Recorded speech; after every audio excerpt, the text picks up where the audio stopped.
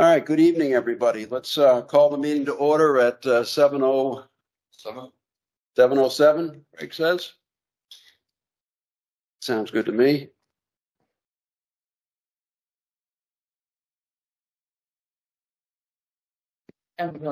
So I believe Craig emailed the meeting minutes. I think you emailed them several weeks back. Yep. And you emailed them again this morning. Yep. So is there any comments, corrections, changes that anybody sees that the minutes need? The meeting minutes from April's meeting. I'm looking, still looking. Let's just take a look in.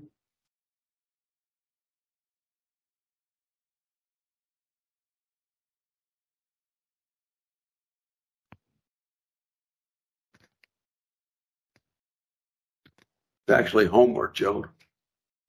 Homework. Wise guy. But that's okay.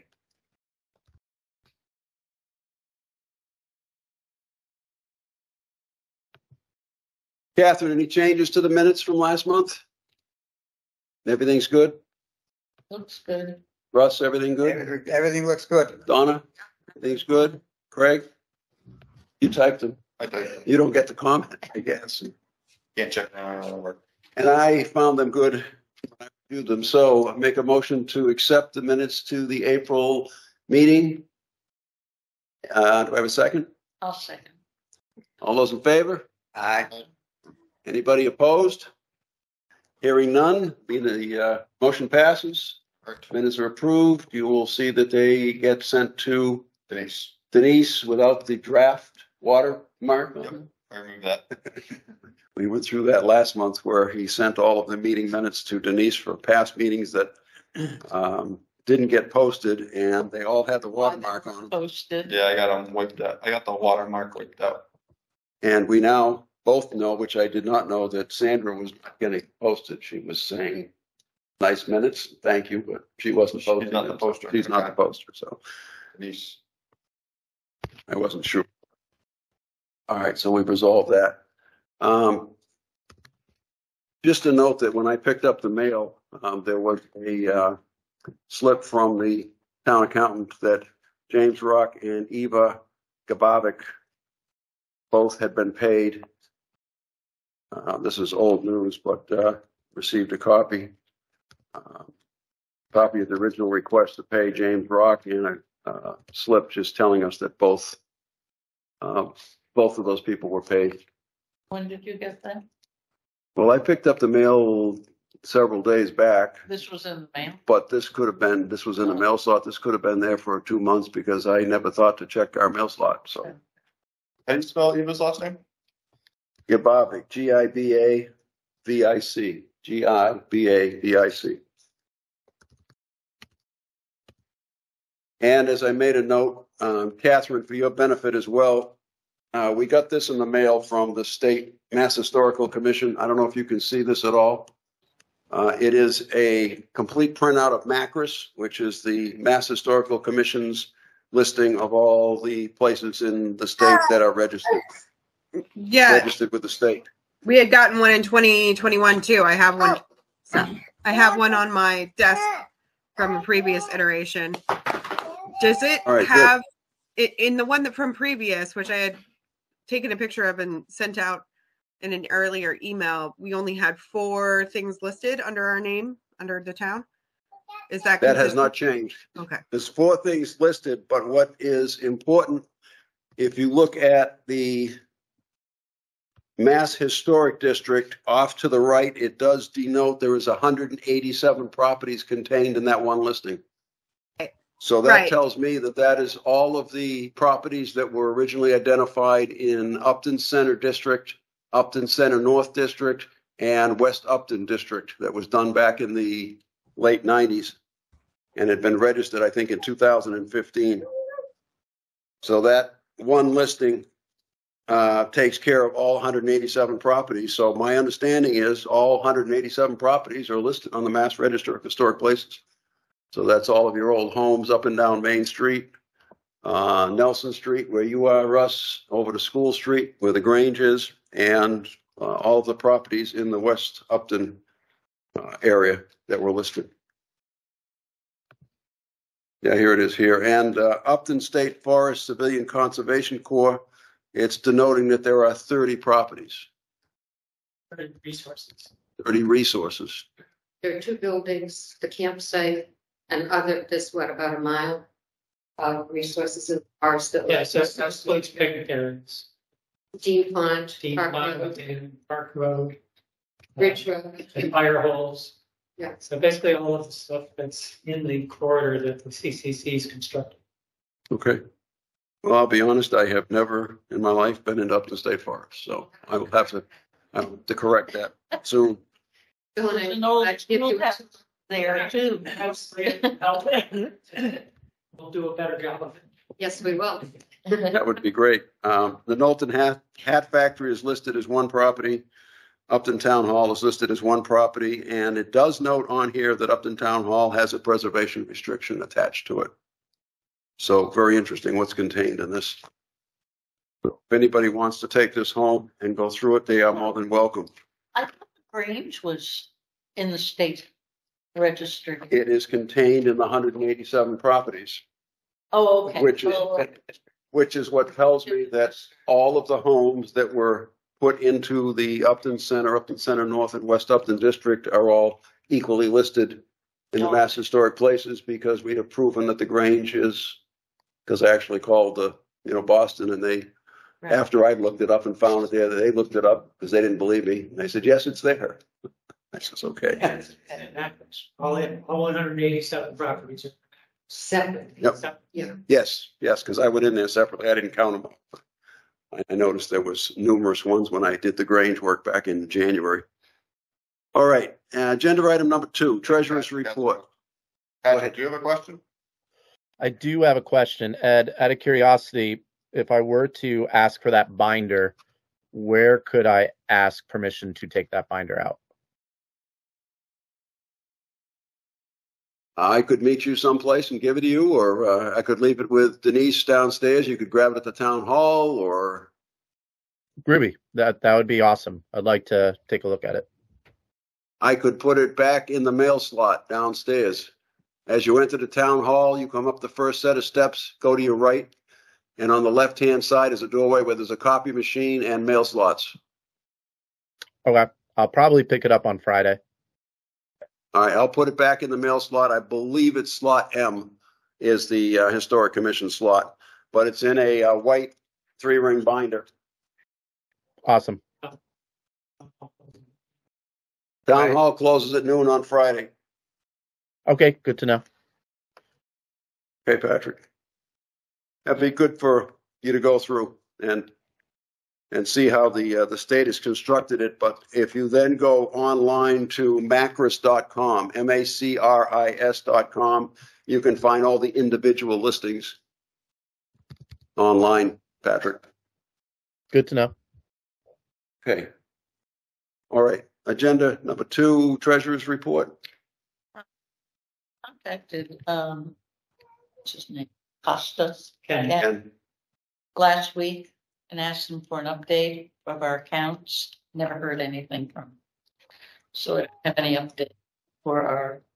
so as best you know, it's the same as it was in April, Correct. which was just shy of $1,000. So if the money that we got from the warrant article for the commission, the 25,000 would be in a separate account, and how would we access that? And I was asking questions like that, and I didn't get any response. He sends out. Tried to contact him again today. It's still didn't get a response. He emails, I think bi-monthly. I'm not sure he does it monthly. He emails out all the financial reports at least every other month. And I am copied on that.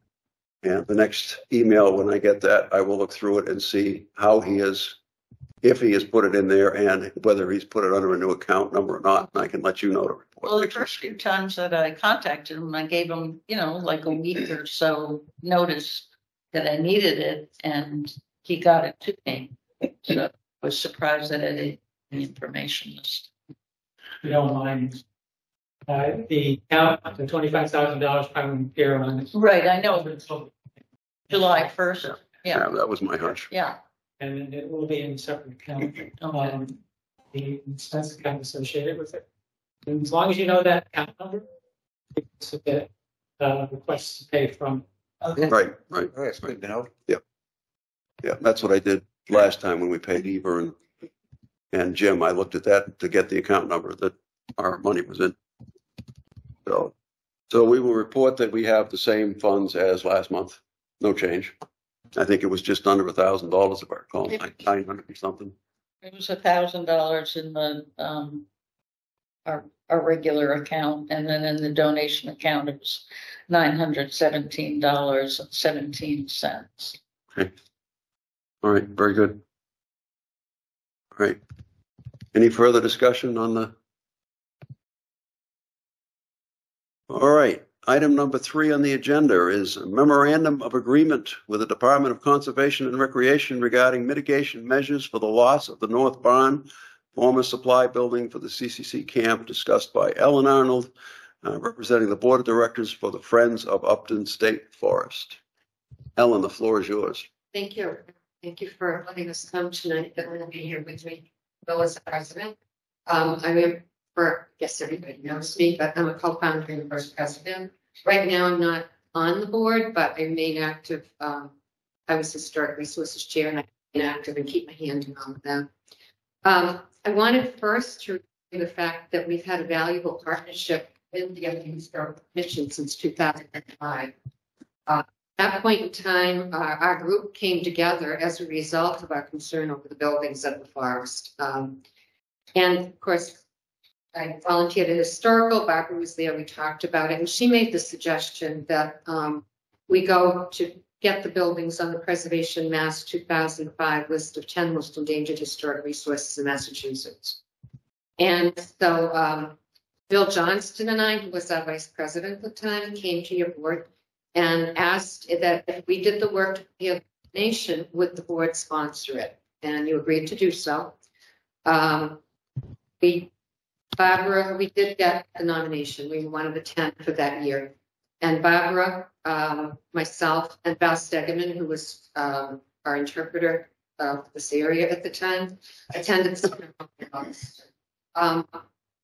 does it mean a whole lot? You don't get a whole lot of listing except the chance to say that you're on it, and you can get a lot of mileage for that and get attention of officials. So that was very valuable.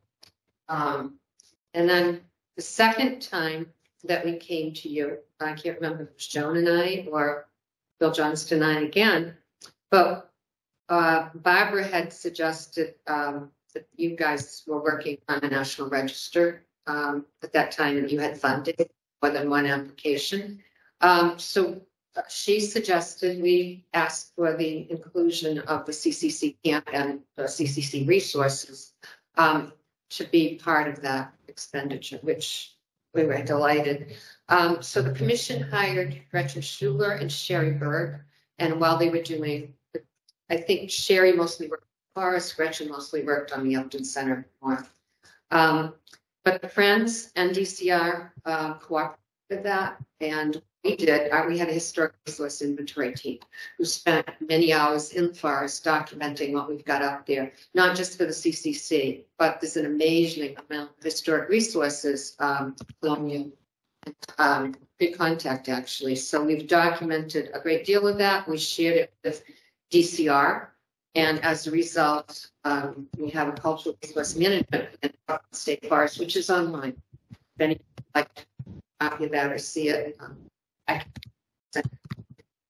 so we did, as you know, we were successful in the nomination, and again, that's been very important whenever we meet with public officials to mention the National Register status.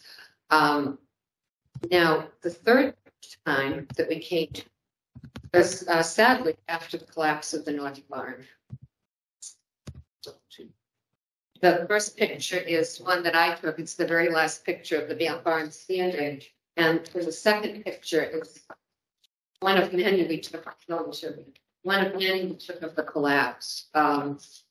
What you can't see there, it was not a collapse. It was not a roof failure per se. There was about 2 feet of snow on that roof.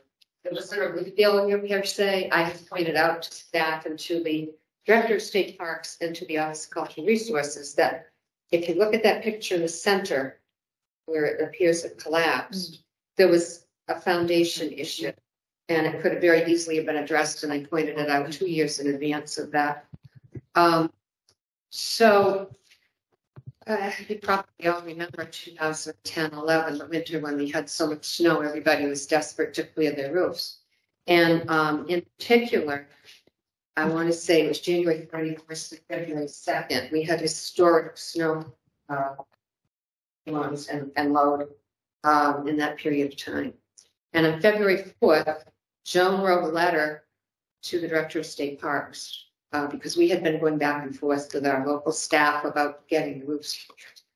And so she had the Director of State Parks. And after that, to us, I communicated times over with the partnership director, and she communicated with our regional director, and we got nowhere. Keep in mind, this started on February 4th. And so Joan kept getting the excuse that they didn't want to put men on the roof. And we kept saying, you don't have to put men on the roof. All you have to do is stand on the snowbank and you've got roof rakes. Well, at one point, Joan and I were in there daily 2 or 3 times a day. She'd go in, one day we passed each other. And we found one day, one of the staff, probably 2 for the winter, and he was clearing or working to clear the cottage roof. And we had the historic resources, the headquarters building, the most significant site of the park. We're very concerned about that, concerned about the roof. So anyway, this went on back and forth. And on February 12th, Joan wrote a letter to the regional director. We're not even sure she ever got before the collapse. But I did get a call from the partnership director on February 16th saying that they were hiring a contractor to come and clear the roofs. And my comment to him was, I hope it's in time. When the staff got there on February 17th, the North Barn had collapsed.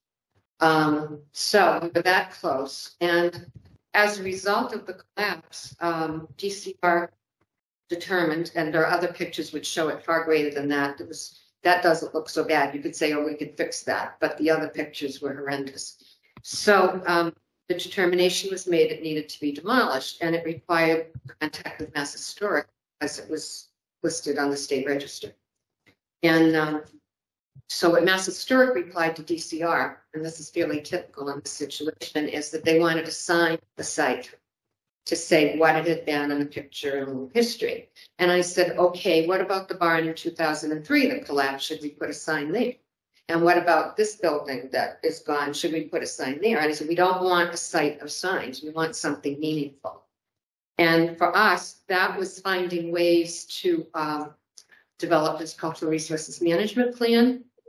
We asked for a long-range interpretive plan. That's why I'm here tonight. There were other stipulations.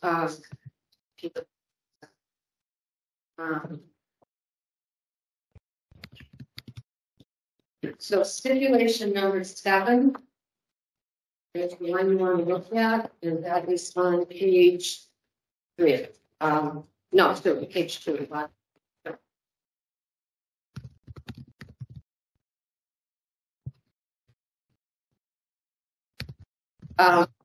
So this was signed in 2011. And I will say, to the DCR credits, the Office of Cultural Resources was amazing. In fact, the director said we put a SWAT team on it. That's the only way I can describe it, because they did.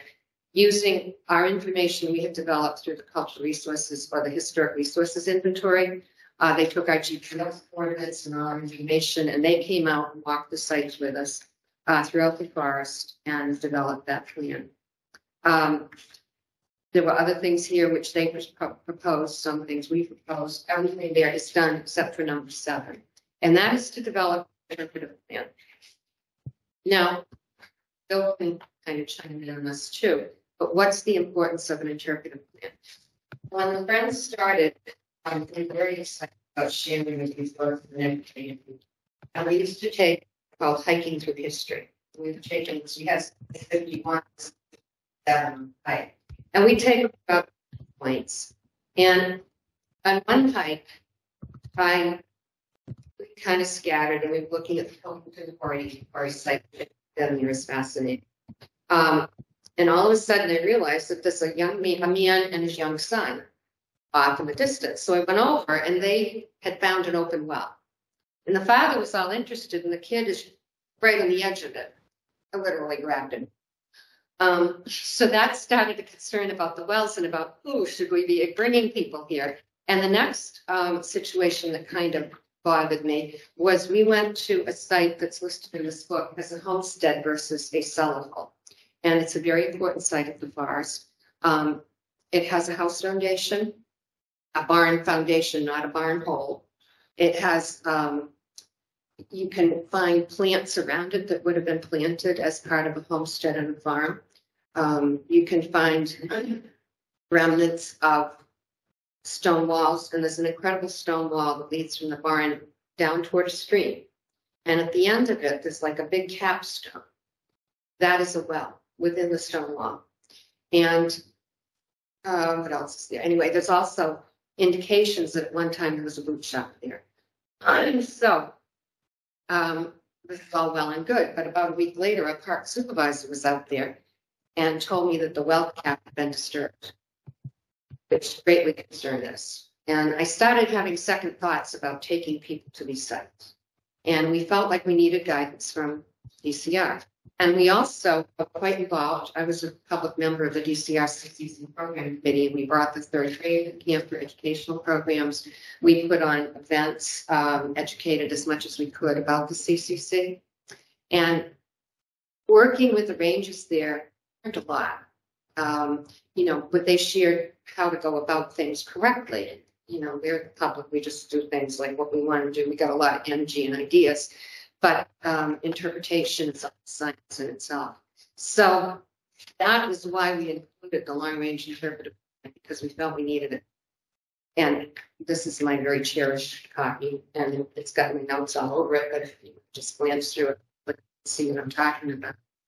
So we felt got it to a draft stage. that's a draft. That's the very first draft. And so it was around 2014 I was contacted, which is actually beyond for 2 years.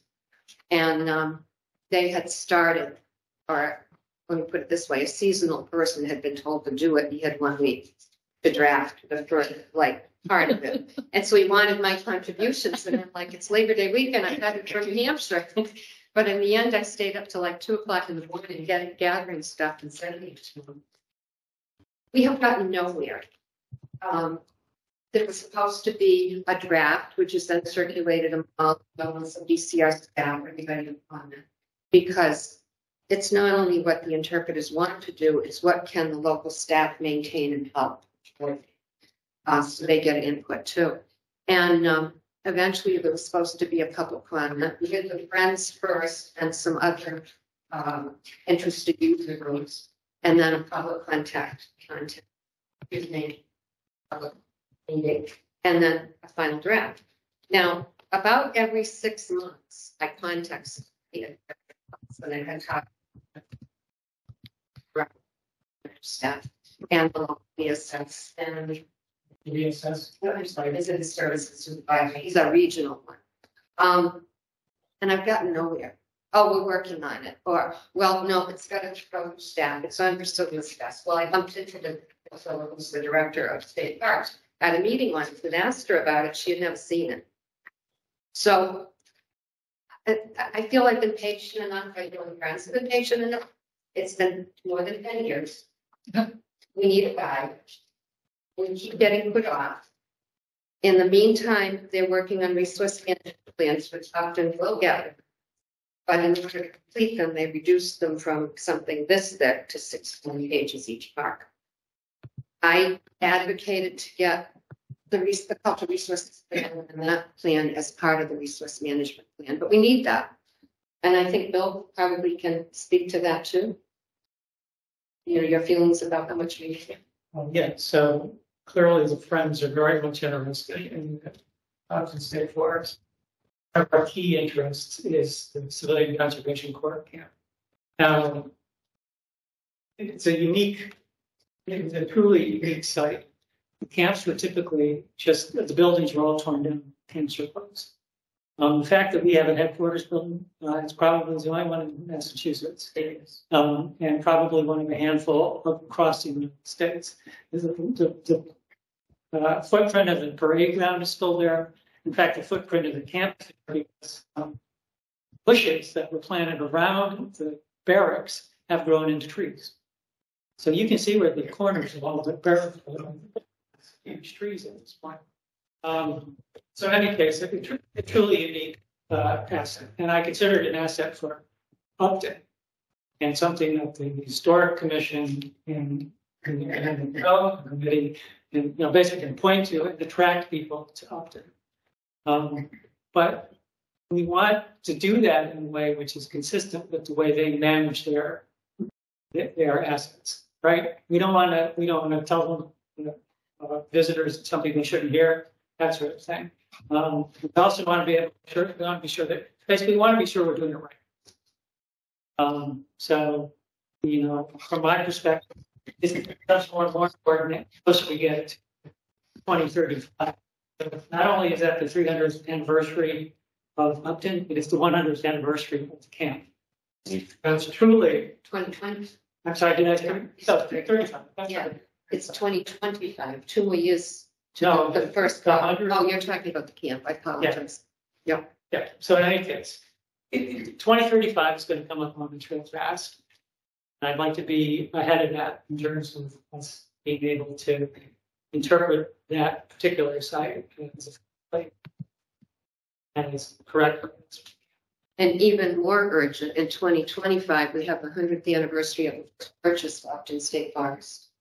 Right. We have the 90th anniversary of the CCCs, camp at Upton, excuse me, and we have the anniversary as we've been around as of that. So, we this. And can you put into simple terms exactly what are you looking for? Yes, state? That's right, because we get carried away. Yeah. We've come tonight to ask that you send a letter to the commissioner. He's newly appointed. He's been around 3 weeks. I'll read the first paragraph, and then the rest of it is kind of backing up. It's about so the interpretive plan, dear Commissioner Rico, the interpretive plan to civilian conservation for CCC resources at Upton State Forest, the Department of Conservation and Recreation agreed to complete under the 2011 Memorandum of Agreement between the Upton Historical Commission, DCR, Massachusetts Historical Commission, and the Friends of Upton State Forest has not been completed as agreed. It's 10 years overdue. I respectfully request to expedite the completion of this important. Now, at the end, I said the Historical Commission supports the Friends to preserve, enhance, and protect the natural and historic resources of Upton State Forest. Now, the rest of this is just explaining the background, which she's most likely not familiar with. I suggest that the memorandum of agreement be attached. I also see Friends of Upton State Forest. I'm going to leave it up to you. Should Mass Historic finally it's once done, don't want to around embarrassing PCR. I like to start slowly and look because it's the most important to us.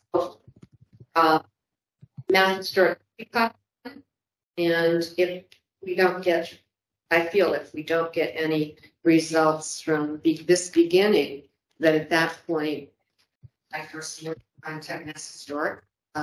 So leaving that to you if you agree to write this. Make changes on it. Actually, I just wanted to add a couple of thoughts to that. The program, basically, since it was up the state, that required basically an in-person analysis of whether or not there was any other way, whether it could be, should be demolished, and it was agreed that that ceiling was an option, feasible option. And then there just become a plan to mitigate loss of that building. Now, in that part of the state regulations government, how that works, the interested parties are invited to consult on what can be done to mitigate the costs. And so the historical commission was invited to participate in the President of the State Forest. That's how we ended up on that agreement. So you guys are a party to the memorandum of understanding, and to the extent that you feel as strongly about this as we do, it would be entirely appropriate for you to write a letter and say, "Get the goddamn thing done." So what exactly is an interpretive plan? I knew you'd ask that question. I have a concept of what it is, but I want you to tell me what you believe it is. Yes, it's a guide. I would call it a guide first of all. And if I could just borrow that.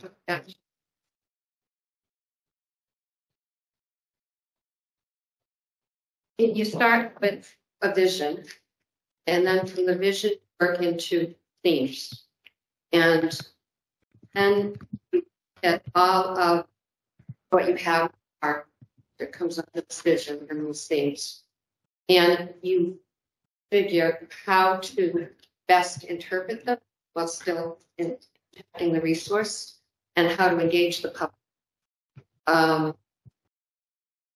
And right here, interpretation is a mission-based communication process that forges emotional and intellectual connection between the interested audience and the meanings inherent in the resource.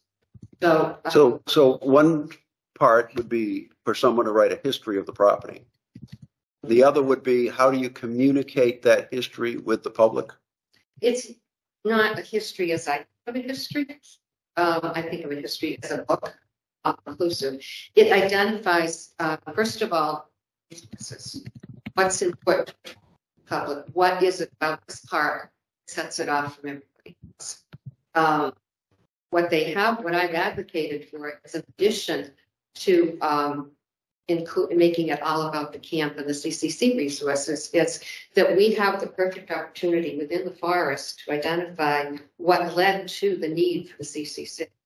You have early colonial work, and if you've ever been to Harvard Forest and seen the dioramas, there Upton at one time was barely forested. It was mostly farms, fields, pastures. And then moving forward, how we use the resources that were left, and then as left farming, moved on, the forest came back, and then had logging, and that became critical because logging at the time was pretty much clear cutting, causing erosion and in some cases fires. So I've advocated to have that part of the story leading up to the CCC period, and within this plan they've agreed. The basic goals include preserving cultural resources, protecting the forest critical habitat, managing the forest as a living, maintaining safety and access. That's management goals. And then what is here is important is adaptive reuse, because the camp was continually used after the CCC left by various agencies and organizations right up until about 2003. That's what preserved the camp. And as Bill pointed out, we're the last one in Massachusetts, one of the few in the Northeast, and one of the very few in the nation. So does the DCR have the competency and the capability to write such an interpretive plan? I assume they do. They do. It's amazing. It's a matter of getting them to assign their resources to us. Exactly. You hit the nail on the head. And we've been waiting 10 almost. And is this the letter that you would send if you were to send them a letter? You give them a kick in the... Yes, I've had Bill review it and made some suggestions, and I expect that you might want to tailor it to your own need. The only thing I'm uncertain about, and I defer to you, is would you include just Mass Historic as a CC? They were a signer. It's perfectly appropriate. If you were to approach this in as soft a fashion as possible without being too soft as a start, I would absolutely include Mass Historic. I would copy them. That sounds good. Saying, yeah, we're going after DCR to finish what they agreed to finish, and here's a copy of what we're asking so that they've heard it.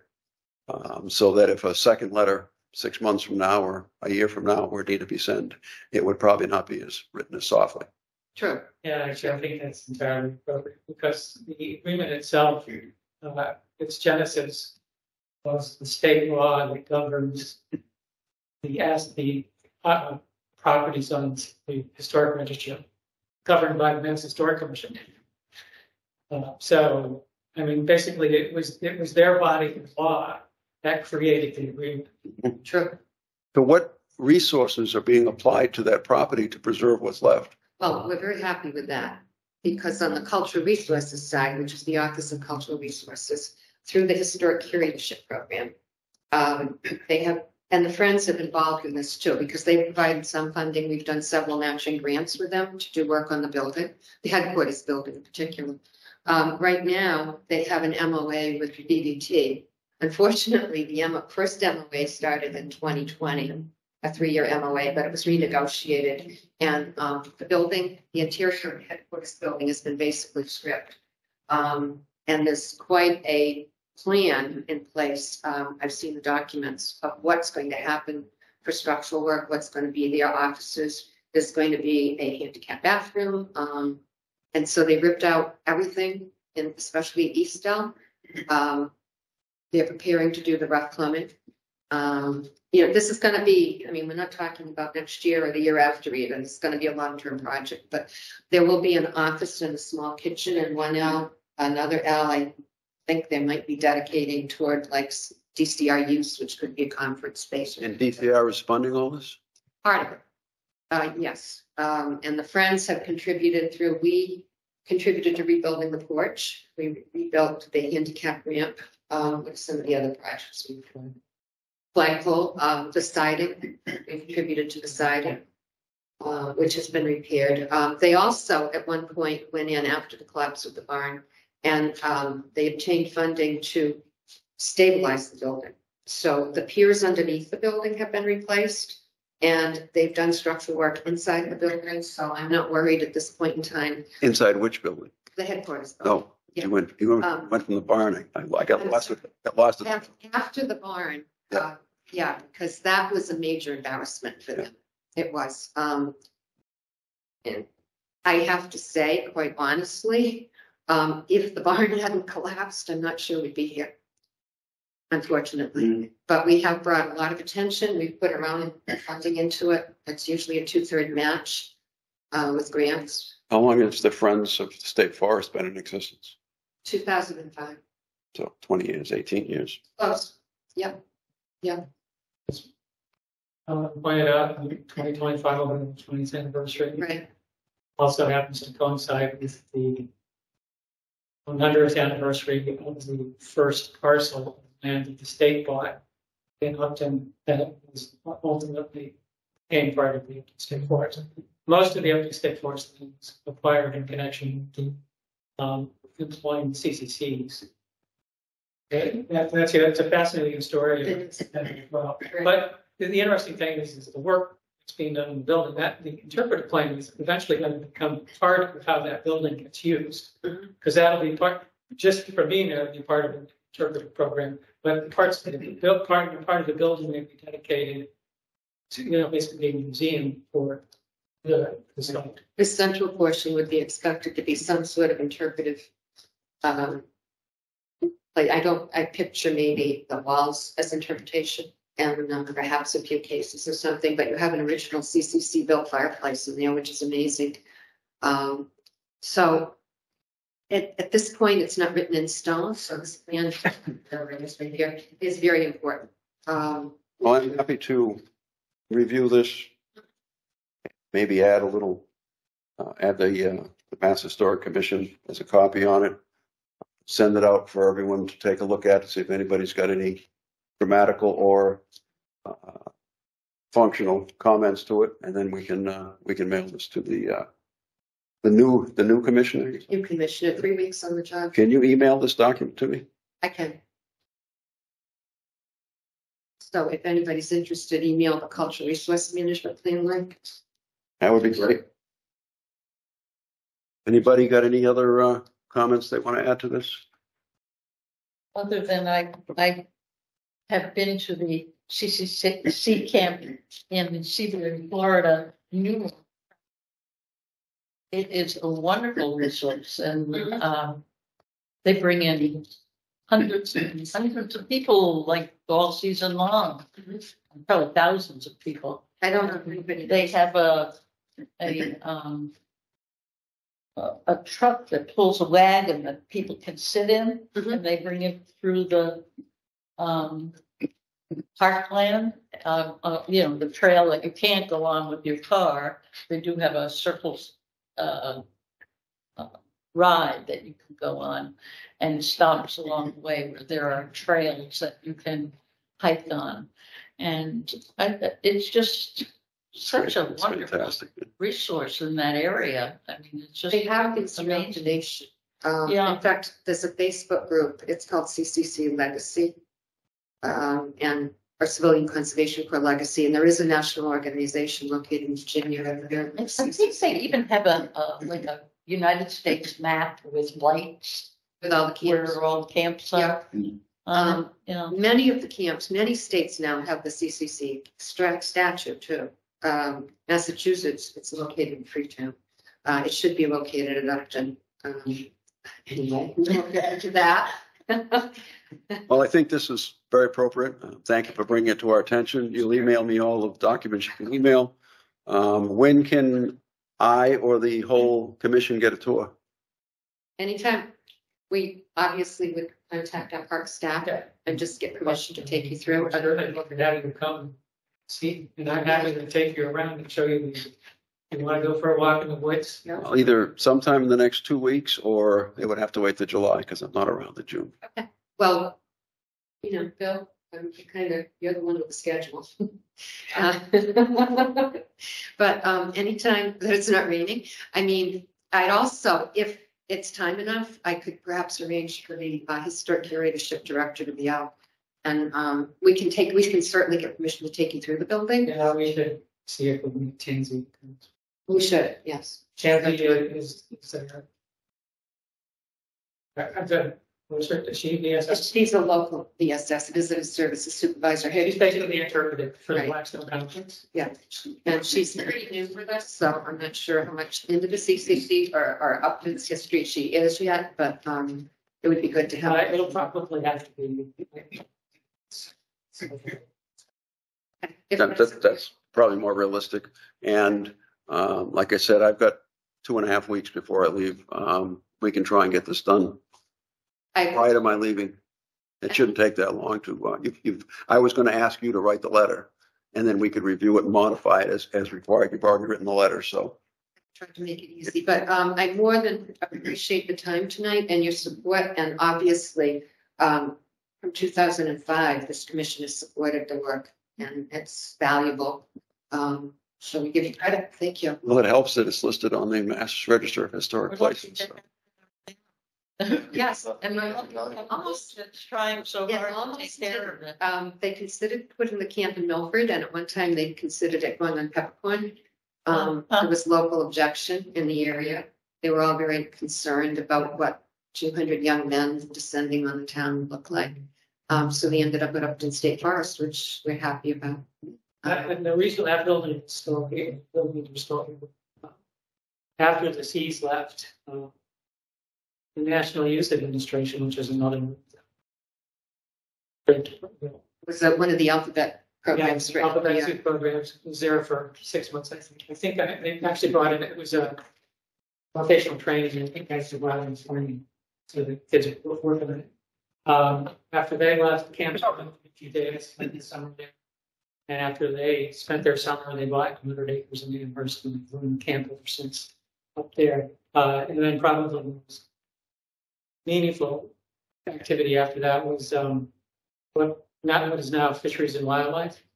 They created, I forgot Camp Stover. Camp Stover. So the National Guard used it and did some training there. And then again, what became Fisheries and Wildlife created the Phillips Wildlife Laboratory. And they did all sorts of studies over a 10-year period. And when they left, they went to Westboro. Some of the studies they did at Upton really are the basis for a lot of their work today, and a basis for some of the taking laws in Massachusetts. Very interesting studies that we could do a whole book on just Phillips Wildlife Lab.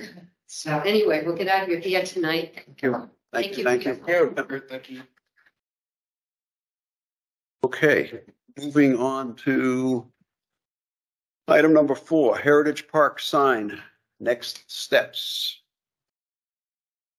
So what I think we need to do at this point is to draw up the specs for reproducing the sign, which we probably should have something that we use to send BBT in the first place.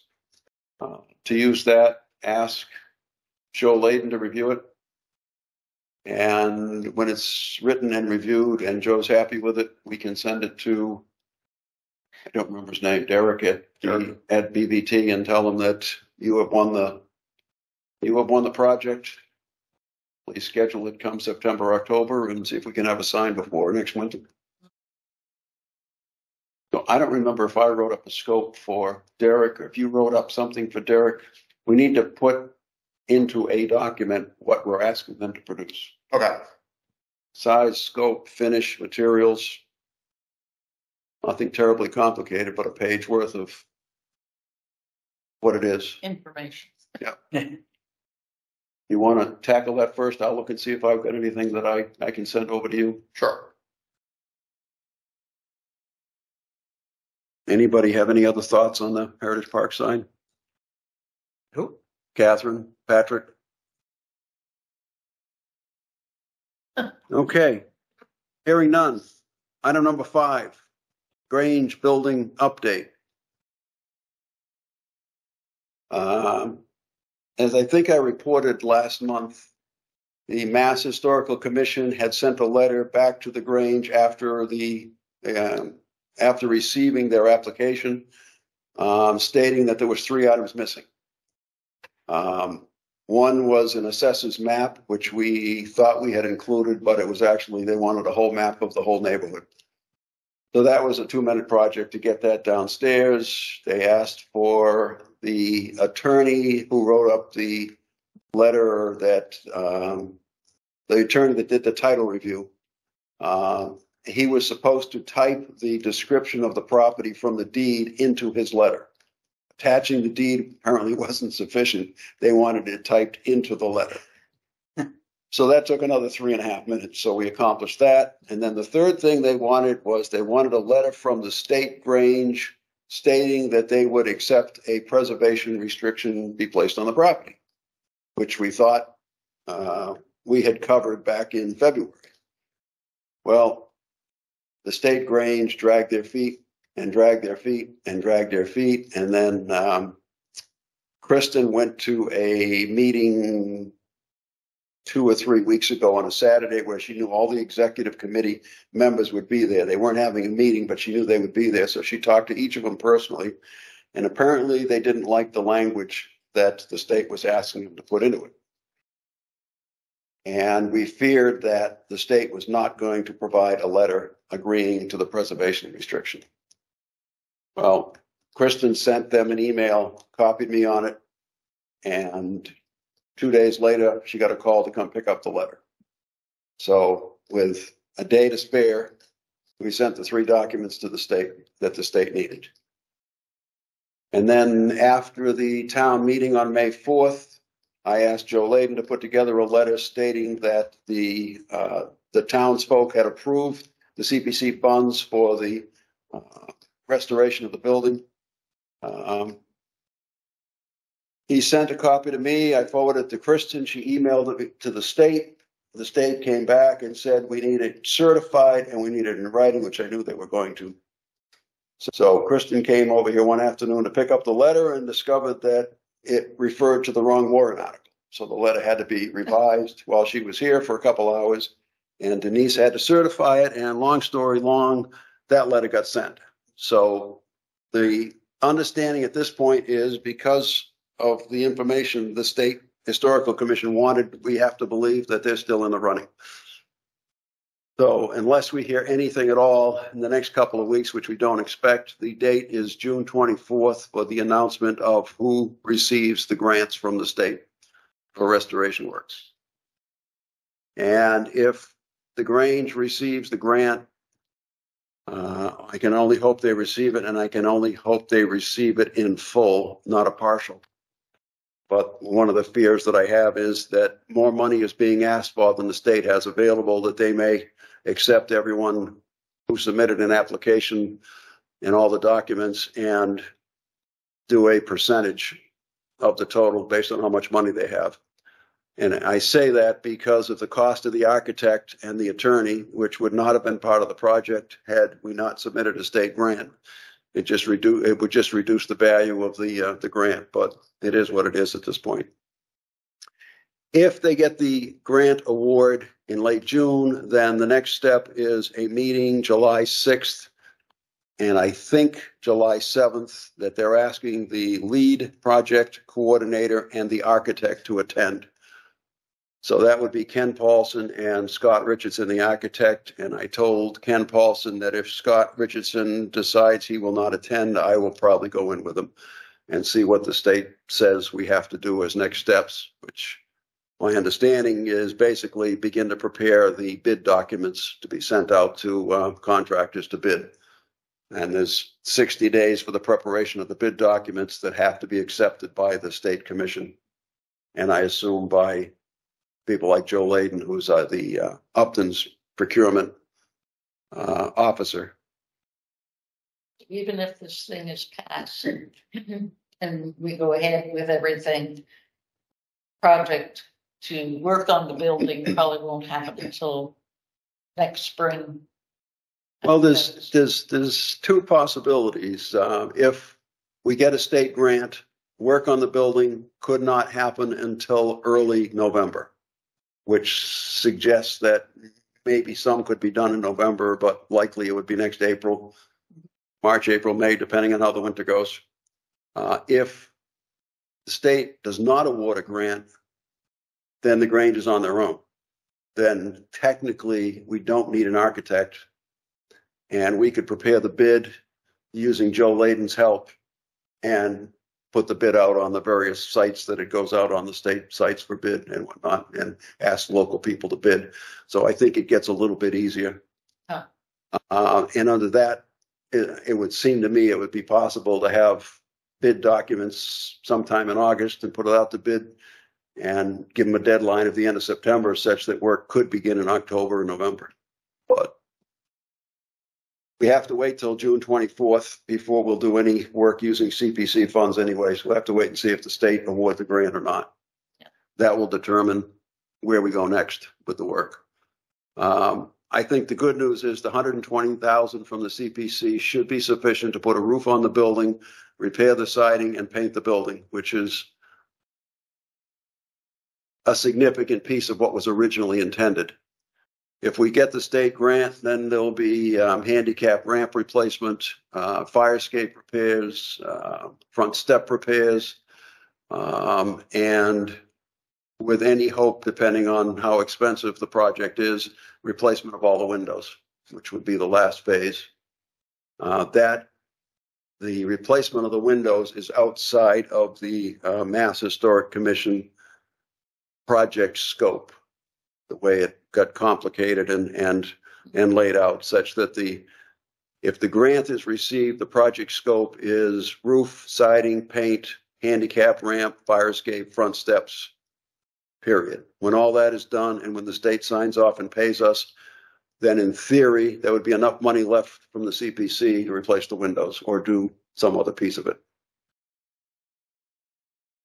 So that's the update on the Grange.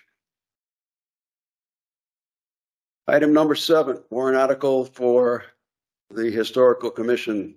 As everyone I hope knows, that passed. We now, or I guess as of July 1st, we'll have $25,000 in our coffers to do whatever projects we decide need to be done around town, with the only stipulation that I gave the Board of Selectmen and the town manager is that any project we come up with, we would define the scope of and submit it to the town manager for Board of Selectmen review and approval, such that we wouldn't have to wait for the biannual town meeting, town people vote. The money's already approved. We would just need to convince the selectmen and the town manager that what we want to do is appropriate and worth the funds. So we do have one project that's been on the agenda for quite some time, and that's repairing the missing storm windows on Holy Angels. So those are the two front windows. Those are the two front, and there may be one on one side or both sides that are missing half of them. Yeah. But even replacing the ones on the sides to preserve that building.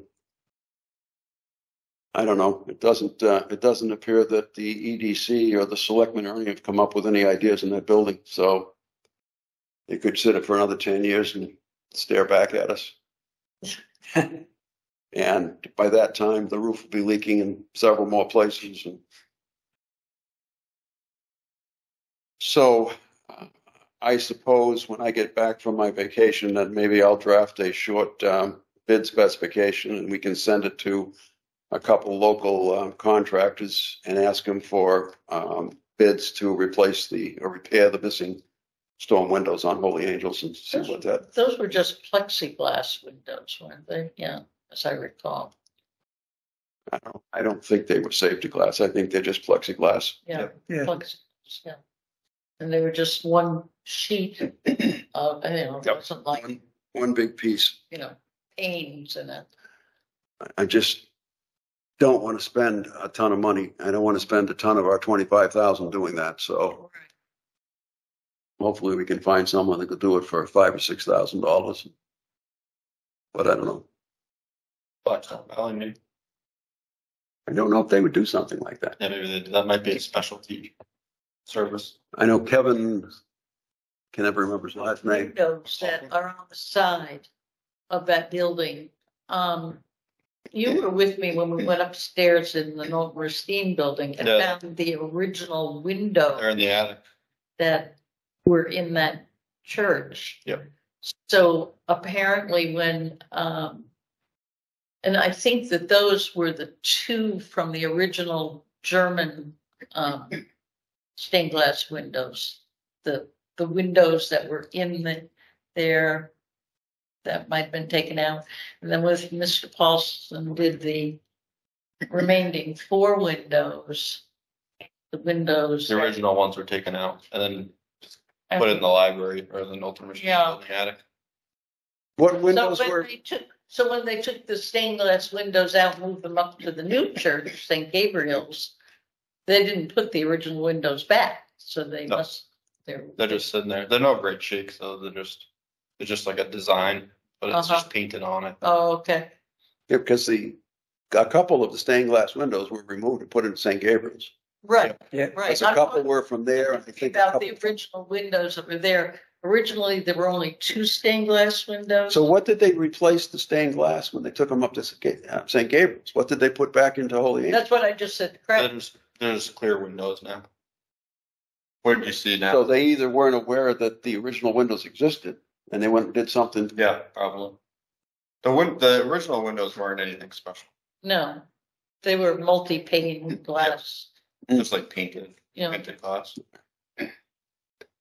Well, I don't know how valuable the windows are. Maybe I can ask Ken Paulson to take a look at them some point and say, is there any value to those windows in Holy Angels or not that we're trying to protect and preserve? Right. That'd be a good. Because I would imagine in 15, 20 minutes, he could look at them and tell them that they're valuable, but they would need to be completely disassembled and re-leaded and everything because they're so old and weathered. Late in the next 2 weeks. You want me to talk to Ken about that? Yeah. Absolutely, Joe. Sure. What's the potential value of them and what's the condition? Okay.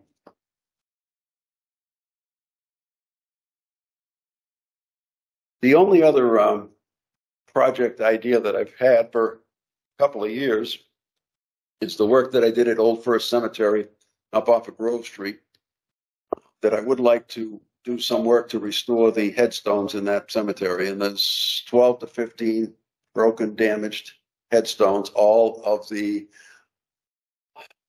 1750 to 1830 timeframe, with I think several of them in the around 1800 that are broken.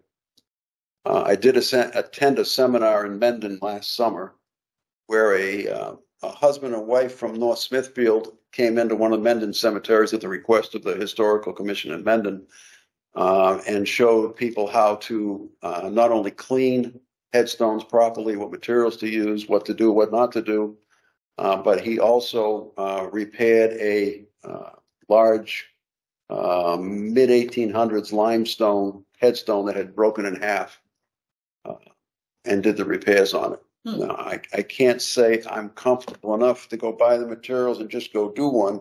Yeah. But I certainly would like to know if we could find some volunteers in town, younger than me, that would be willing to spend several weekends doing repair work. And if we could find some people that are willing, then maybe I could find Carlos and his wife and see if we could get an hour or two of his time to show us how to do one, and then go about repairing the rest of them ourselves. And I'm wondering, Patrick, if that might be something appropriate for our Facebook page, looking for volunteers to help restore broken headstones at Old First Cemetery. I think that would be a fantastic thing to put out there. If you give me all the details, like if you want to jot something down, then I can wordsmith it on the social media. Yeah, I think that's a great idea. I would definitely want to be part of that team. That sounds great. And I think I can probably find a couple people who might want to do it too. None of the stones are terribly heavy. That's the good news. I think the heaviest stone that's broken is Cyrus Vale. And I'm not going to do it today, but someday I'll give you the history that I've learned in the last year of Cyrus Vale, the man that drowned in the West River because he refused to pay his taxes when the town came to foreclose on his property. So he's buried at Old First Cemetery, and his stone is broken. And I'm kind of reluctant to spend any money to fix his stone because he never paid his taxes. But Serves right. but it's a beautiful stone. Vale. B-A-I-L. B-A-I-L. And his property was Maplewood Cemetery, the entire Maplewood Cemetery property west to the West River. Oh. And his father owned that land and another 40 acres west of the West River going towards Northbridge. And that bridge up the street from the DPW, this gentleman here told me is the Cyrus Vale Bridge, or the Vale Bridge. I had never heard that story, but Yeah. Oh, Vale's Bridge. it was on his property. He jumped in. Yeah, jumped in. Well, if you go to Upton, if you go to Upton Fire Department's website, and I ask all of you to do this, you'll see that they have the history of the first recorded fire in Upton. And the first recorded fire was when Cyrus Vale set all his buildings afire and jumped in the river, and the fire department that existed in 1836 went to his property to douse the flames, I guess. Sheesh. And they found him the next morning in the river, drowned. What a character. Never married. He was in his 50s, I think, and he's buried over at Old First. He fought the British, so we didn't have to pay taxes. His father He and didn't grandfather. need to pay his taxes. Wow. So it's a great story. That's the whole point. His father, I think, was in the. Should have mentioned this on Memorial Day when I give my spiel. Yeah, you should. That's a Cemetery. repertoire for you.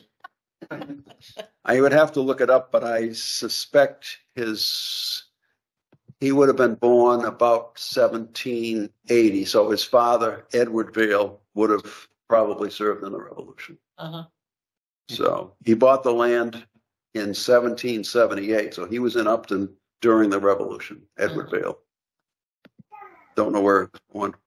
Anyways, enough of that. So if anybody else has ideas for, or we will have a fund of $25,000 that hopefully will last us several years, because one of the questions the selectman asked me was, are you going to come back every year for this? And I said, geez, I hope not. Yeah. I hope it's just something that we'll have money for the next 10 or 12 or 15 years for what we need to do. If we can check off the storm windows at Holy Angels, the money we would need to do repair work at Old First Cemetery probably would not exceed $1,000, $1,200. Buying mortar and and epoxy to do the repair work. That would be a low cost repair project. One thing I'll mention is there's a lot of ticks in that cemetery. I was up there and I got a tick, so you might want to be careful with that. I was helping clear all the brush out of it. So You cleared the brush out of it? I was helping clear all the brush out of it a year ago and clean stones, and I never got a tick on me, but maybe I was lucky. Poison ivy. Yeah. Yeah.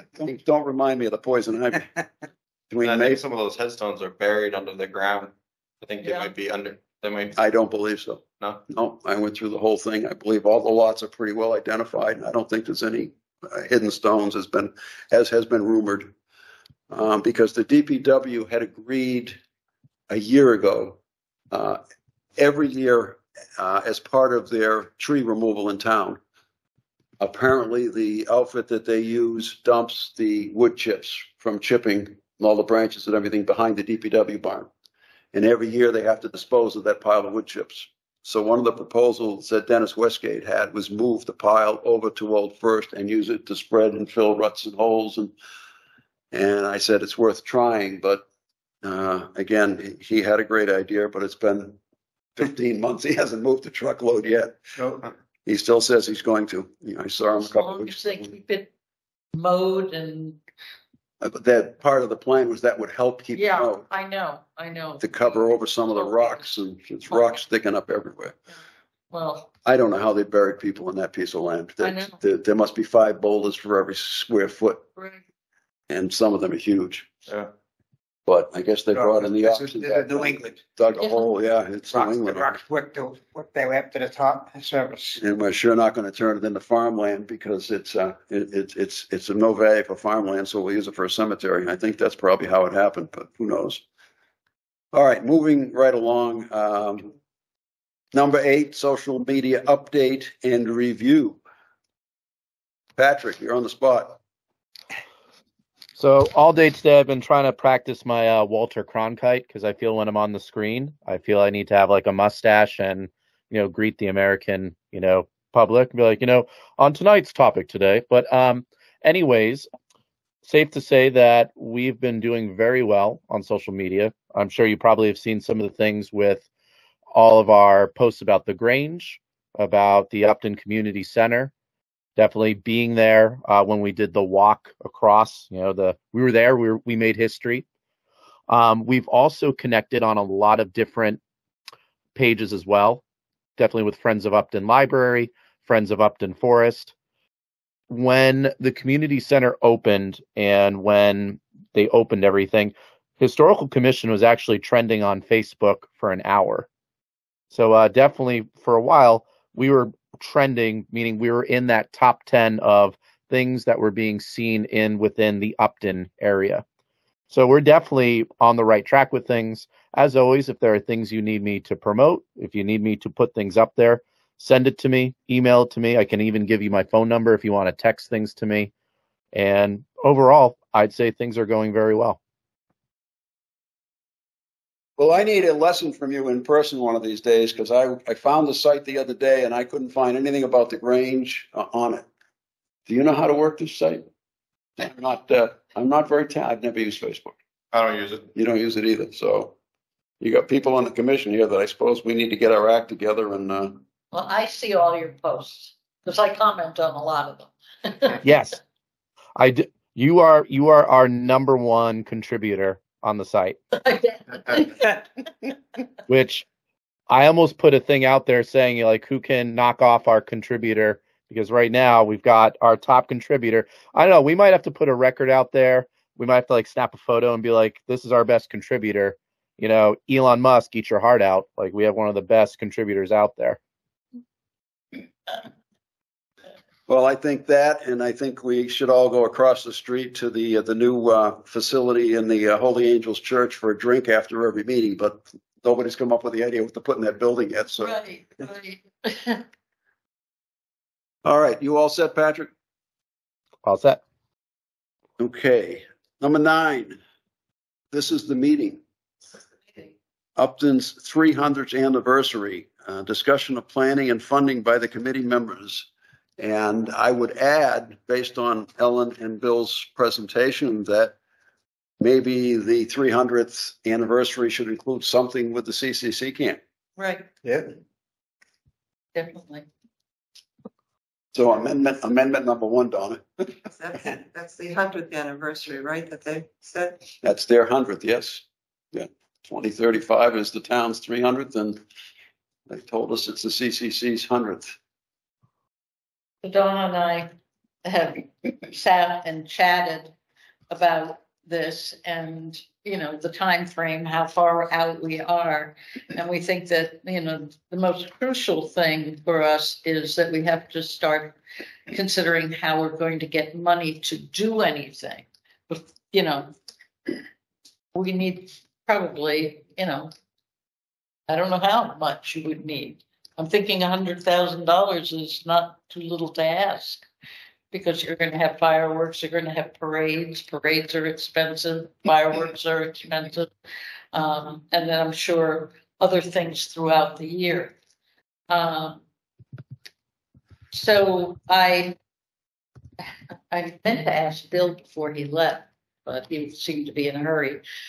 He was the one that originally said to me that we should ask the town for a chunk of money each year so that it wouldn't be like going at, you know, 2 years before the celebration and asking for $100,000, and, you know, that would be asking for so much. But if they gave us like $10,000 a year to put in an account someplace, you know, that we could use that money, that would be helpful. So I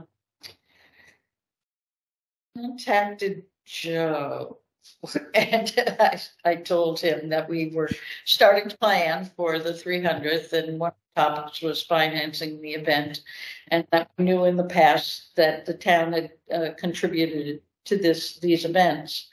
And we had this idea about a yearly amount being set aside. And he got back to me and said, I think there should be a discussion about creating a gift account. I do not believe that the town, as part of an operating budget, can contribute money.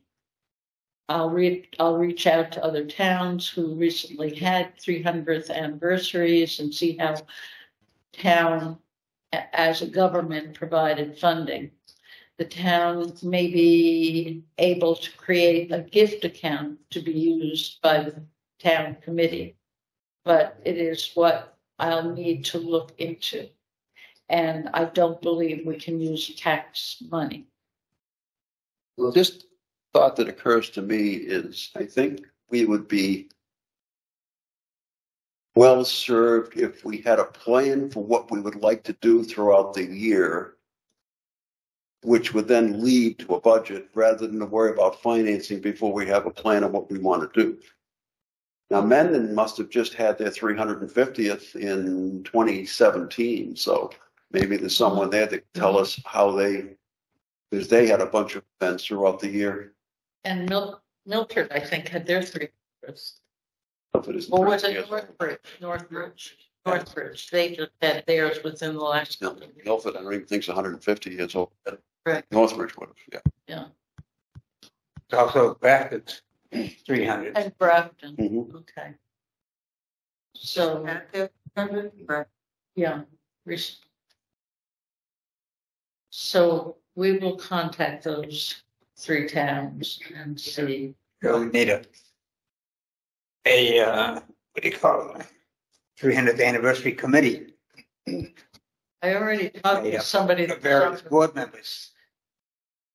Okay. I talked to somebody that was on the 275th and asked if he would be available to do it. He said if he's alive. But if he was in my kindergarten class, he better be alive. Oh, so he's younger than us. I mean, I might have to come in a wheelchair, but. But if we incorporated the annual fireworks, that's already funded in some fashion. Right. And right. things like that. And that put it all into a master plan. Comes right about the time that the celebration. I mean, the birthday is June the 14th, and typically our fireworks are like the Saturday before the 4th of July. There was Something like that. once upon Right a around time, there, they were yeah. July 4th, and then it was, let's have it the weekend Yeah. before July 4th, and then it rained, so let's have it the weekend before. Before that. It's absurd. It's Yeah. not July 4th. So it's been around the 23rd, 24th. But you could always plan it for But June we could- 14th Yeah, with rain delay days. Right, that right. year. Move it up. I mean, they keep it up anyways. Huh? We'll have it at Christmas for July 4th. Yeah. It's going. Well, this is because it's a little bit cheaper than having it on 4th of July, instead of the fireworks, you get a little discount. I always approach the men's club. Yeah. They're very helpful. But did you come up with any thoughts on events or? Yeah, kid. Well, we didn't get together because it's been, we kind of talked, but didn't yeah. sit down.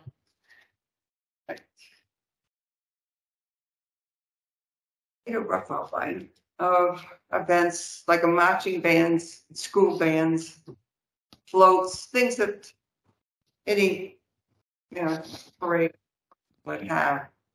We had the Boy Scouts, Girl Scouts, town officials, Bloomer girls, all over, Grange to march. And I did think of activities like the children's crafts and things like that, like scavenger hunt, essay contests, color contests. I won a coloring contest once. I got a Arthur Godfrey ukulele. Don't you wish you still had it, huh? My kids broke it. Oh, I did have it. Oh. I could have it. dancing. Square Sounds dance. fun. Yeah, because that's, my relatives used to do square dancing all the time. And the trivia Trivia contests. Yeah. of Upton's trivia, we'll have to have Patrick come up with questions. Well, if there's some way you could type that up, even as a draft outline, because the other thing we should be doing is we want to be able to pass this on. If you're not on the board, you're not on the board. Another, it's 12 years from now. Right. We can pass this on so that we don't have somebody presenting to us about the CCG camp, something that we've never heard about before and wasn't on a list of things that maybe we should have had. That, yeah, this happened 10 years ago, but one of the things that's been on my mind is that we create an outline that can be passed as any of us move on, that the next person comes in and says, this is what the commission has done in the last 15 years. And we're a historic commission. We're not a present commission. We're maintaining the history of things. So I want to look in the Historical Society's file, and they've got, lots of stuff on the last 275th. Yeah, and what they mostly did for like fundraisers. So what if it's 1985? We would have had That's 250th. That sound about right? 270, 85, yeah, 250th. Yeah. They have all that in the Were historical. you on that committee? No. Well, the Historical Society published a book of their history for the 200th anniversary, Yeah, right? in 1985, that, And in the book by Don Johnson was published then. So start getting ready to write a book, Russ. I don't know how we could improve on those two books, though. We can't invent new history. Well, we do have a book that was just published on Upton's Civil War soldiers. That was published about 2 weeks ago, and the gentleman's supposed to get me copies for the Historic Society, for myself, for I think town clerk, and I think there's 4 copies coming, Oh, good. so we can put those Well, in I'm glad that the Historical Society will get one. That's nice. Are they going to be able to talk by the public, or are they just going to have copies that each? That's I'm probably going to give mine to the Historic Society as well, so that it'll be available for the public to look at. Yeah, okay. I mean, they're available for purchase too, because it's a publisher that's doing it. That sounds interesting. You know what? When they will have that? In theory, they've been published, so I would think somebody could order one now. I didn't try to look it up, but I think it's Damiano's Publishing. Which I know is out of Framingham or What was the name of the book? Do you know? Upton Civil War Soldiers or Upton Civil Wars History by Tom Ellis. Ellis, ELLS. Yeah.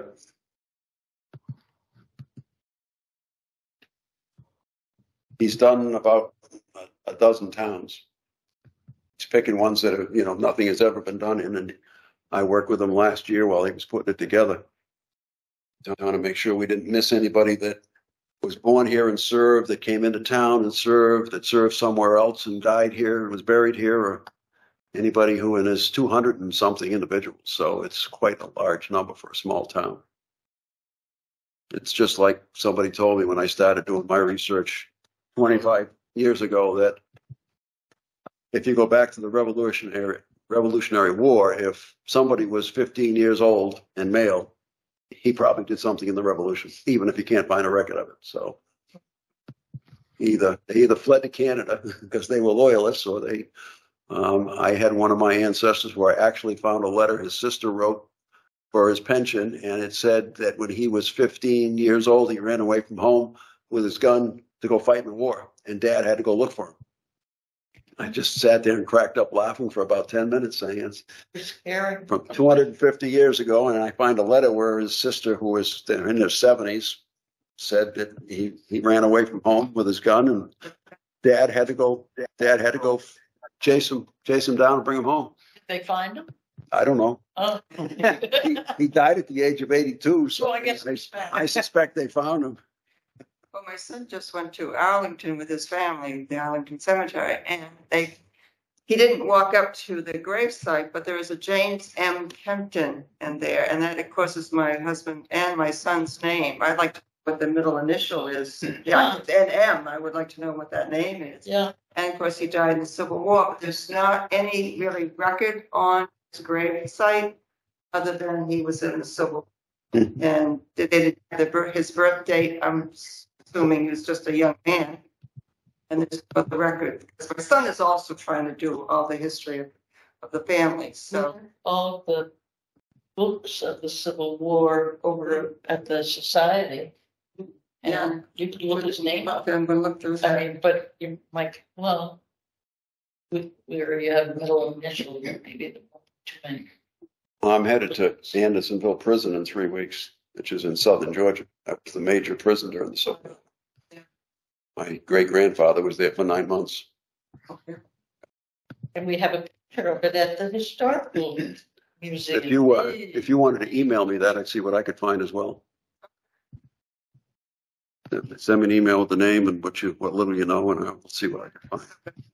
Did you ever look at that big picture that we have up at the Society, Andersonville, that man drew from memory after being incarcerated there? It's really thing. The most amazing picture is the one in the Gettysburg Museum that was painted in the 1880s of the day 3 of Gettysburg War. He painted it from talking to hundreds and hundreds of people that were there and participated, and it's 80 feet long and 12 feet high. They restored it and they built a new building in 2008 or 9, and it has a rotunda, and the painting encircles the rotunda. Wow. It is the largest, most incredible, with hundreds and hundreds of figures on it and battles going on here and here. And it was painted to be as realistic as possible of what people said they really experienced during that day 3 of the battle. Anyways, we're getting off track. If you want to put that into some sort of draft form that we can play with, then that would be fantastic. Then we can chip away at it, add to it, and hit up Mr. Layden for money several more times before he says we can't do it. It would seem to me, and I would hope you find this from talking to a few of the other towns, that the other towns have gotten public money to have a large. Find out how they did that. Yeah. And it would seem to make sense, which I didn't think of before, that if we went in and said we want $10,000 a year for the next 10 years, or whatever the number was, it wouldn't be too much to to bear, but for him to say that you can't get public funds to do something like that.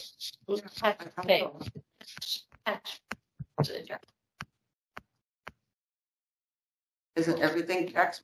Yeah, well, unless you I go think it's default for answer. like a Racine fund or something like that.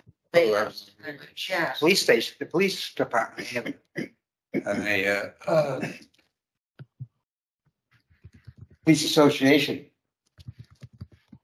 They fund the fishing derby downtown. No, he's not gonna do that anymore. And the You know that. fire department, they also have a association.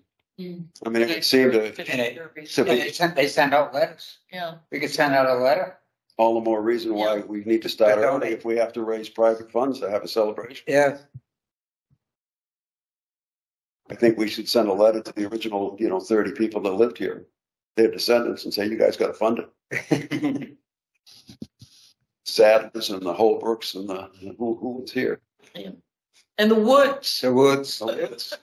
We expect a big check from them. Okay. You got it. All right. Does anybody have anything else before we adjourn? I do.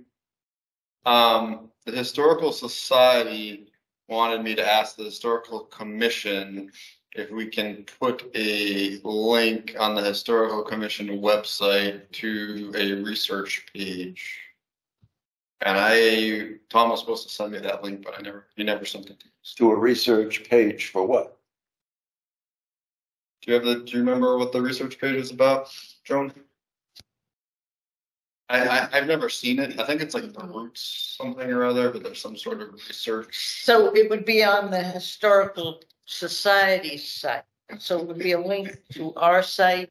No, I think it's on the I think they were requesting that we put on the Historical Commission site, and it's a link to the Historical Society's research page or something.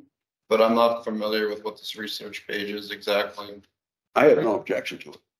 I was curious exactly what the requirement is. Me too. Tom never sent me the link. I mean, we're interrelated, so there should be a link. Yeah. Yeah. It'll be on the commission's link on commission to do some research. Try it. Yeah. Yeah. Okay, so I'll tell, and in case I'll tell Tom that we don't have an objection to that, but by the link, and so we can review it. I guess I was going to bring up one concern I had watching last night's selectmen meeting, where I was almost ready to dial off the meeting. I was extremely disappointed that there was nothing on the agenda for the Historic Society's presentation. And I'm quite surprised that neither Tom nor any of the members of the board didn't ask Sandra and Joe to be put on the agenda. I think he did that on purpose because he wanted to present that after the meeting. He didn't want it to be a matter of public. Yeah, he almost didn't get a chance to do it because It becomes a matter of public record. Didn't Tom say that he did that on purpose, that he didn't want it to be public? think something to that effect. Yeah. And he almost didn't get a chance to talk Exactly, yeah. because at the adjourned the meeting. last minute they adjourned the meeting. And they And end he up said, unadjourned. but I wanted to speak in the public, forum. Well, they had screwed up the meeting. They Yeah, adjourned without right. the public comment, which is on the agenda. Right. But I think he should have asked to be put on the agenda so that it was documented. Was it public, his, whatever he Yeah, stated? well, they had to unadjourn the meeting and then for him to speak, and then they adjourned a second time. Yeah. We just read the letter. And was the feedback positive, negative, nothing? As I expected, there was no feedback. Okay. It was, yep, okay, we'll take it Yeah. under advisement. Maureen Dwinell is now the chair. Well, she was elected the chair at the beginning of the meeting.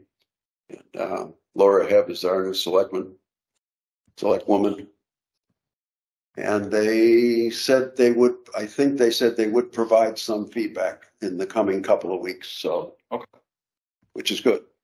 But I think he should have made it a formal request to say, I want to be on the agenda so I can speak, because I think it's an important issue. And as I think I said on the subject of Holy Angels, for instance, is there's no plan for Holy Angels. And there's no plan for the Knowlton Racine building. So might as well go in and say, we want to move to the first floor and we want some money to fix up the building. And whole lobby the last 2 days. Oh, you did? Yeah, and cleaned it up and vacuumed it. oh, wow. We took down all the library stuff that was in the hallway. We asked Matt about it. He said, no, we don't want any of that stuff. So we got rid of it all. It's all cleaned up. We're going to take William Knowlton's beautiful photograph that we have framed. I mean, it's this big, it's gorgeous. And we're going to hang it next to the picture that the Eagle Scout painted of the hat factory. I said, this is the Knowlton Racine building, so let's put a picture of Mr. Knowlton right here in the lobby next to his hat shop. Yep. So the only picture we have of Ella Racine is about this big, though. I wish we had a big picture of her to put next to it. Staples in there, blow them up. Yeah. If you want, I don't know, the quality would be. Yeah, I was going to say the quality. So anyway. Hey, Patrick. What's up? Didn't you have a comment last month about doing something with Twitter and Instagram or something? Yeah, I did. I mean, right now, I think personally we should just stick with one social media.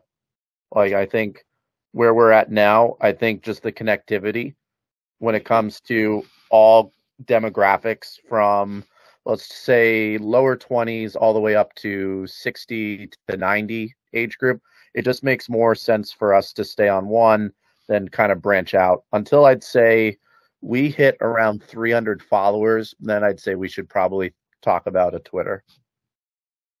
How many followers do we have? We're at like 260. Okay. Your salary goes up if you get over 300, you know. Well, my goal by the end of 2023, I want to beat the Historical Society, and I also want to beat the town. Okay. So maybe you put something on about the 300th anniversary coming up in 12 years. And, you know, people are getting excited already. Well, I did put a thing out saying, I'm like, save the date. It's coming. Oh, right, you did. I was like, I know where I'll be. Where will you be? And I think someone commented, someone said that I would be dead. So that was a bit of a gallows humor, but I was like, okay. Speaking of that, I noticed there's a time capsule buried in the lawn of the Knowlton Racine building. Is that on the anniversary that we opened that? I don't know, but I had contributed to it with my class. Did you really? Yeah. Wow. Was that my class? I don't know. Did they ever open it? I thought they opened it. I thought. Is that? I Yeah. think a nice event. I thought it was. didn't one of my Oh. kids contribute to the time capsule Probably. 35 years ago or something? Yeah. Yeah. That might be I a don't know. nice, if it was on the same date, it might be a nice event for the birthday. But I think they already dug it up. Oh, they already dug it up. I don't know. Could create a new one. Who did we ask? Barbara's gone. We could create a new one as part of the 300th annual celebration, a time capsule. Right. It's not a bad idea. Catherine, you got anything to add? Subtract? Multiply? I just wanted to mention I put a couple of things in the chat. I wasn't sure if you were seeing it. One of them is the little anecdote that you had mentioned about the guy who threw himself in the river, Cyrus Vale. And then the other thing is a link to where I think maybe Tom was talking about. There's a part of the society page that says research material, and it has links to town reports and cemetery data. I don't know if that's what he was talking about, but that's the part of their website that says research in the title. So I put that in the chat too for you guys. Catherine, could you send that to my personal email so I have the link? Okay, thank you. I'm not because sure if Tom you can see actually the chat mentioned on the it. screen there, but I know Patrick might be able to see it. Yep. No, I see it. I just clicked on it. Yeah. I think that's what he's talking about. Because Tom actually mentioned at the selectmen last night that I had used the that link, the research to the cemeteries to rebuild the Upton Cemetery database of 6,000 people buried here that had no dates in the cemetery records. The dates were all lost. So I rebuilt it. I doubt Mr. Glenn Fowler has done anything with it, but I still have all the data that hopefully someday we'll get into the Cemetery Commissioner's database. Yeah, all the dates prior to about 1957 or 8 were lost. So we have the names of everybody buried in Lakeview. But there were no dates, no death dates, no nothing. That's incredibly frustrating. Yeah. It took me 3 or 4 months to go through 6,000 names, and I was left with about 230 or 40 that I could not put a date on. I couldn't figure out who they were. You know, and it's difficult when you got a name, you don't know whether they died in 1840 or 1950, or you know, you got no clues to who they were.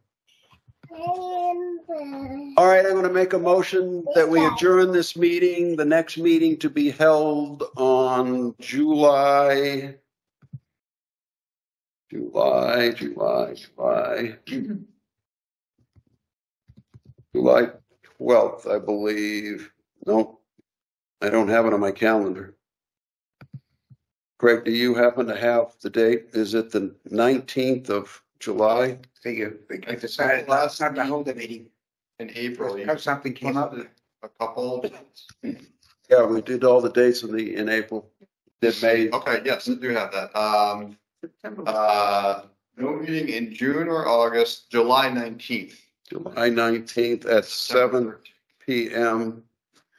And because it's the third Wednesday of July, we'll probably be back in this room here because the zoning board meets the third Wednesday of every month downstairs.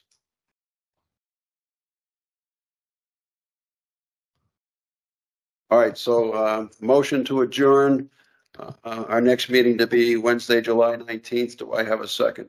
I'll second. All in favor? Aye. Aye. Hearing everyone in favor in the affirmative, meeting is adjourned at 8:44. Thank you.